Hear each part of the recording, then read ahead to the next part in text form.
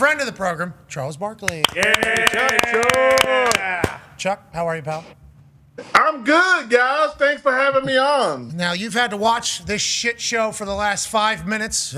We apologize for keeping you waiting. We appreciate you taking the time. Massive night tonight, Chuck. Play in to start the playoffs. We got LeBron James. We got Steph Curry. Right. We got 2 young teams. We got a massive night for the NBA. Is this exactly how they wanted it whenever they set up this play-in style for the playoffs, Chuck?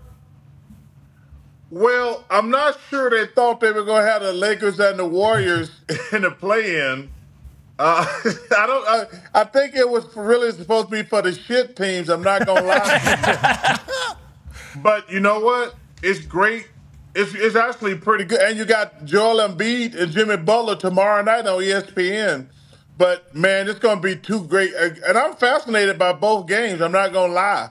I mean, I think this is really important games for the Pelicans. You know, they played the Lakers twice this year in meaningful games and got humiliated twice. They did the championship of the in-season tournament.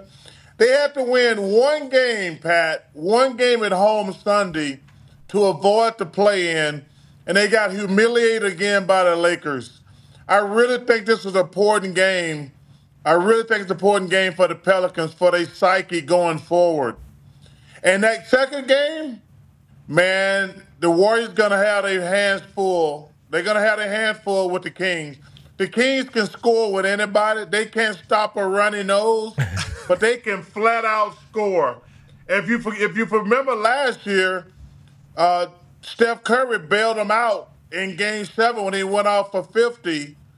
I don't know if he's capable of doing that any longer. So I think both games tonight are going to be fascinating. Good for you just said something about Steph Curry there that we'll certainly revisit at some point. AJ, you have a question for Chuck?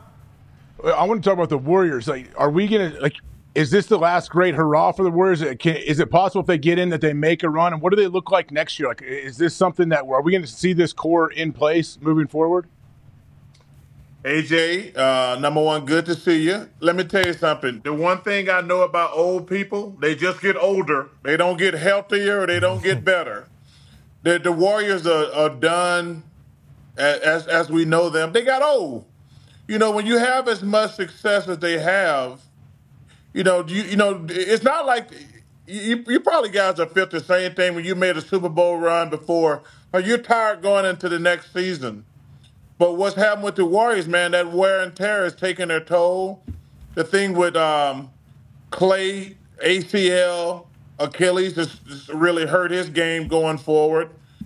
And you go back, they really kind of messed up on the Wiseman, taking him number 2 pick in the draft. It worked out, Kuminga's coming on. But the thing with Wiseman's probably been the thing that sent them back the most. But, man, old people, no disrespect. I want to be an old person one day. But old people don't get better. They're just going to be a year older next year. But they're cooked as far as being a championship contender. Yeah, but when you're old and you're retired, you can take science. Yeah. You know, these guys in the NBA, they can't take any science. So you can get better as you get older now with modern science. You know, I'm kind of living proof. These knees feel better than they've ever felt before. I didn't know. Yeah, but hey, you know what, Pat? We're not going to put your ass in a game, though. Don't forget that. It's great to walk around. True. Yeah, it's great to walk around. Hey, I don't know if AJ's got any fake body parts. I got 2 new hips. But if he got fake body parts, that don't mean we're going to put him in an NFL game. It looked good walking around, but we're not going to put him in a game more than likely. How are those 2 new hips? AJ's knees are terrible. He needs 2 new ones. Big. And him AJ, let me tell you something. I put it off, and when I got the first hip, I was like, oh, my God, this is the greatest thing ever. Then I got the second hip. Man, get it done. It's a godsend. It changed everything about me just walking around in pain all the time. Hey, get all the fake body parts you can. All right. AJ, you need to do that. AJ, so his knees, his gait, especially at the American Century Championship, he is in pain all the time. Yeah. He's like, yeah, this is what life is, though. Yeah, you're just in pain every day. He's from Ohio. You know, he's got that linebacker mentality from Ohio. He's like, yeah, I just hurt. That's life now. My knees hurt. But what you're saying is he doesn't have to be like that, AJ, right? That's what you're saying, Chuck? Yeah, because, you know, you want to be able to – first of all, you want to walk and play. I mean, there's only a few things old people can do. We play golf and we fish. Now you got some of these crazy idiots out here trying to play pickleball. Great sport. I don't call it pickleball. I call it a place where old people go and get hurt. Okay. That's what they should change. That's what they should change the name to. I don't know if that's as catchy. I don't know if that's as catchy as pickleball, Chuck. I don't know if it's not nearly as catchy. But hey, I'm telling you, getting artificial parts, man, they changed everything. Get it done as soon as possible. All right. So you are obviously freak athlete, big man. Happy to hear you got 2 new hips. Also a lot of experience on things, especially things that are coming up like the Olympics. Connor has a question for you, Chuck. Yeah, Chuck, every time the Olympic roster gets announced, everybody always goes back like, hey, is this team as good as the 92 team? And obviously the squad that they have going right now, it's all the superstars. It's not like last year where they went to FIBA and it was just kind of, Halliburton was on the team, but it wasn't what it is coming up this year. But to that dream team point, when that happens and that debate comes up, a lot of people go to the redeem team of 2008, but some people say, like, hey, 92 was great, but 96, like, that team could have probably beaten the dream team too. You were on both the teams. Do you have any thoughts around that debate, the 92 versus 96 team? And is the 92 team just by far and away the greatest Olympic team ever? Or do you think there are some of those other teams like 96, like the redeem team, that can hold, a water to that team as well? Well, I think that the key is, number one, thank you for a great question. The 92 team was unique because it was the first time. And you have to factor in, on all these teams, I'm not stupid, Michael Jordan, Larry Bird, Magic Johnson, the 3 most important players in NBA history. People forget, the NBA was too black, too thuggish, too many drugs. Magic Johnson and Larry Bird are the 2 most important figures in NBA history. The average salary when they started was around $200,000. Now the average salary is like $10 million. I always tell Magic and Larry every time I see them, thank you, thank you, thank you. Those are the 2 most important figures in NBA history. Then you factor in Michael Jordan, who's like a supernova, which they don't come along that often. So that's one of the reasons those other teams, hey, LeBron, I love LeBron. LeBron is amazing.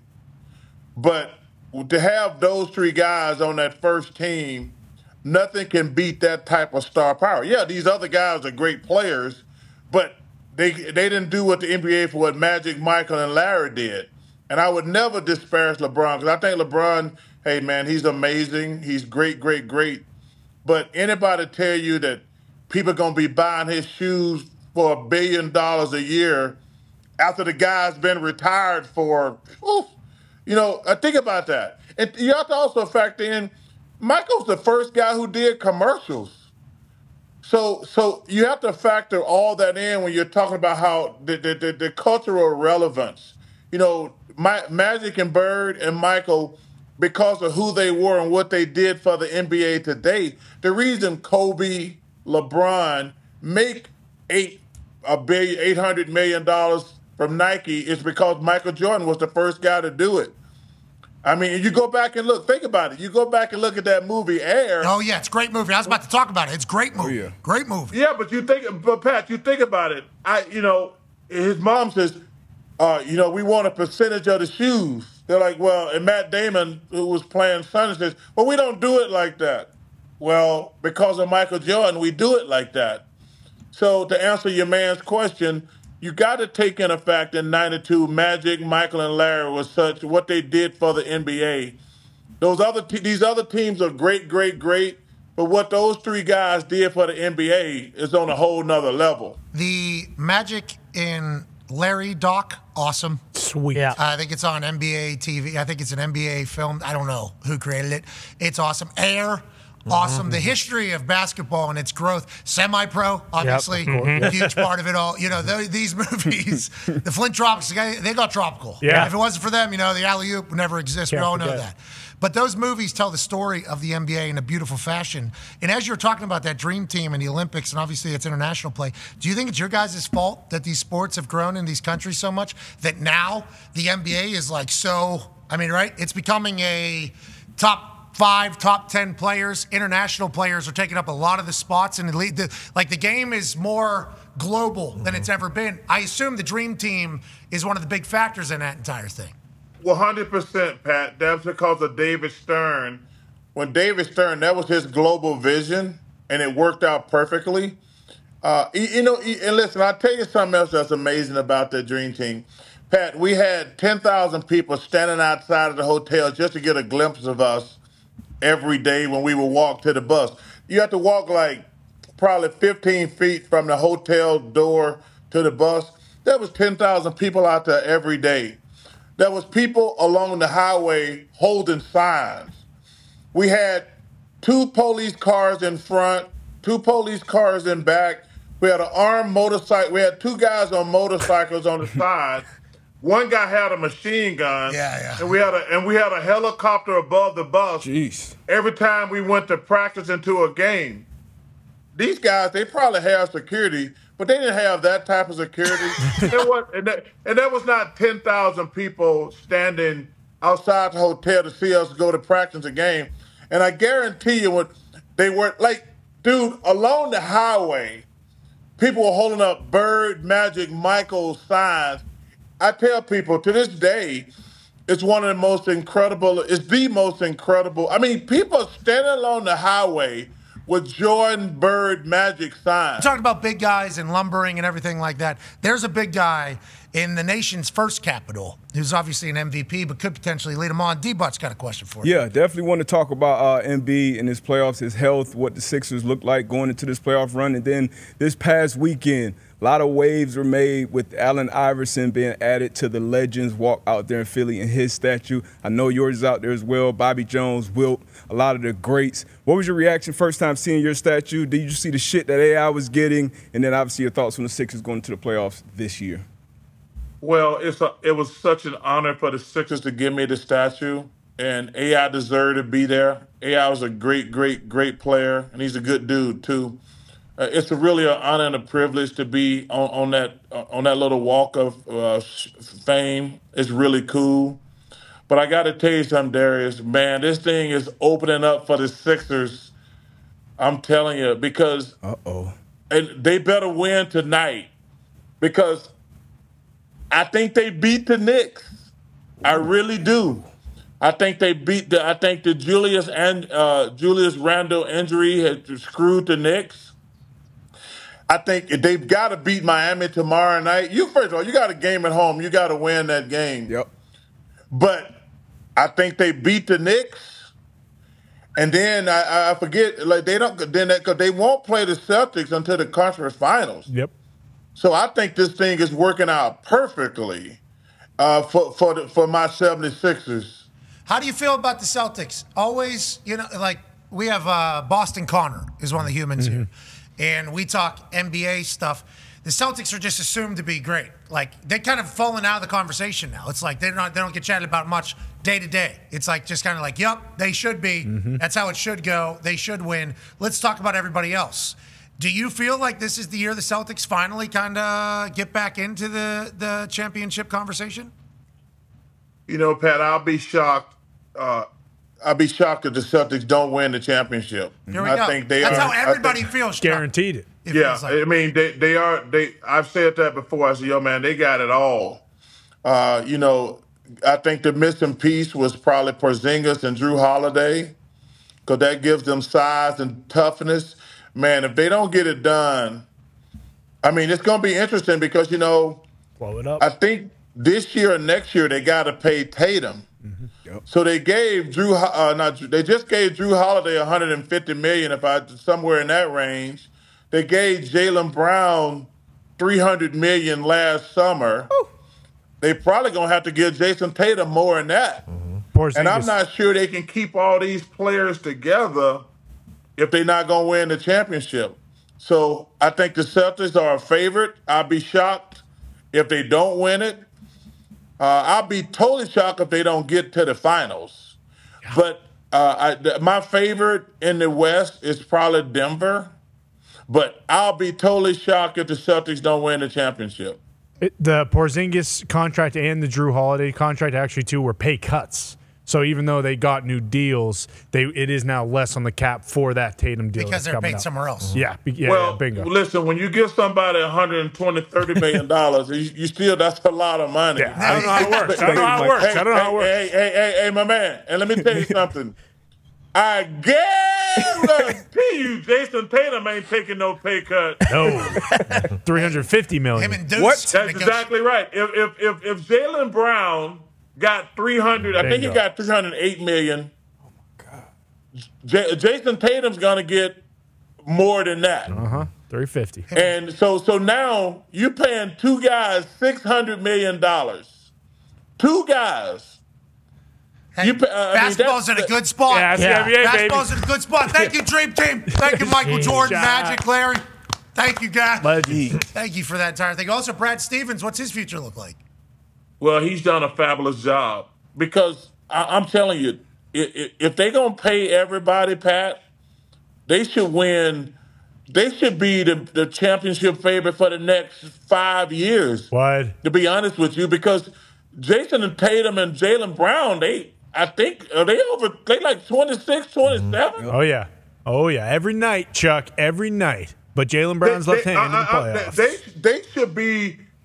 They should be the favorite for the next 5 years. And I'm not just saying that. They should be the favorite for the next 5 years. With Tatum, Brown, Porzingis, and Drew Holiday, with those four guys, they should be the favorite for the next 5 years, in my opinion. Hey, good luck up there, Boston. Yep. Yeah. Porzingis also like 26, Chuck. So him as well. Hey, what age did Bron and Jordan and them win? Yeah, funny enough, everyone hates on Tatum and he has to win it this year, but I believe he just turned 26 in March, and I think Steph, LeBron, KD all won their first championship actually at 28 and older, I believe. So he actually has 2 more years if he wants to be in that category. Nah, the team, though, the money, there's $600 million, 2 guys. Oh, yeah, it's got to happen now. now. Hearing. What's going on? Better happen now. Hey, Chuck, we can't wait to watch you tonight on TNT, man. Your show is awesome. Hey, Pat, I've been watching y'all for the last few months, and let me tell you something, man. Has The Rock got the best personality,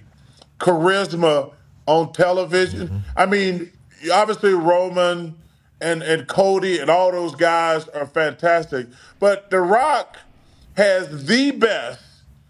Like, he got that thing. It's like when you know, AJ, you and Pat know, when you see a player like, oh yeah, he's different than everybody else. Yeah, that's like, man, when you see The Rock perform and you're like, he's doing what was he? Good. 285. He was 285 pounds. 285 pounds. But man, his personality, like whatever, when he's talking, you're like, oh yeah, I got to watch this. Yeah, and like I say, I love Cody, I love Seth freaking Rollins, I love Roman Reigns and Jimmy Big Uso. But man, The Rock, man, when he's on television, he's got that. He's always had it. But for him to come back and do his thing like he did for all this stuff the last couple months, I'm like, damn, man. He got the charisma bug. Yeah, he's got it all the way back, because when he was Attitude Era, Hollywood Rock and The Rock and everything like that launched this entire career. On the microphone, there was nothing like him. He was the guy. And then he's also 6'6", incredibly attractive and jacked. It's like this guy, perfect superstar. So then he goes to Hollywood. They tell him to lose weight, if you do recall. Then he comes back to WWE, and he's like, I think he didn't do his promos. He was like scripted, almost too scripted, or it felt that way. So then he leaves again. A lot of people were wondering, like, does The Rock still got it? Does The Rock still got it? He's got it. Yeah. Hey, you know what? I was impressed. I've known him. We're not great friends, but I've known him for a long time. And when I saw, I was like, yo, man, he's got that thing. And when he's working, I want to watch. Because I know he played the heel perfectly.